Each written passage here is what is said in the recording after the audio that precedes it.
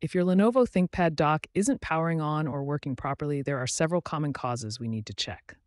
The most common culprits are outdated drivers and firmware, loose cable connections, and insufficient power supply. Let's look at the power indicator and connection setup to understand these issues better.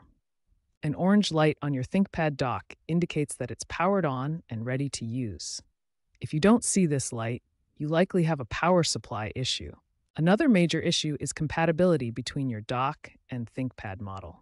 Make sure your dock is compatible with your specific ThinkPad model. Different models require different dock types, as shown in this compatibility chart. Finally, software conflicts, especially after operating system updates, can prevent your dock from functioning correctly.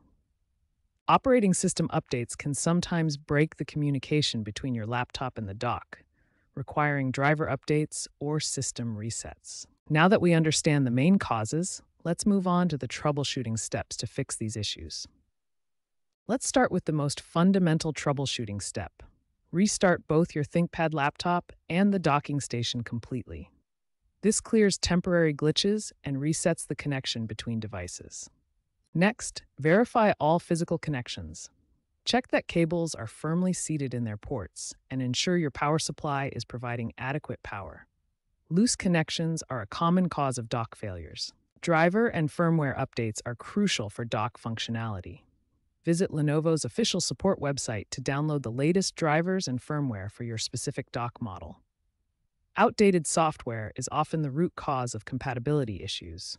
If your dock has a physical reset button, use it now. This button is typically a small pinhole on the device.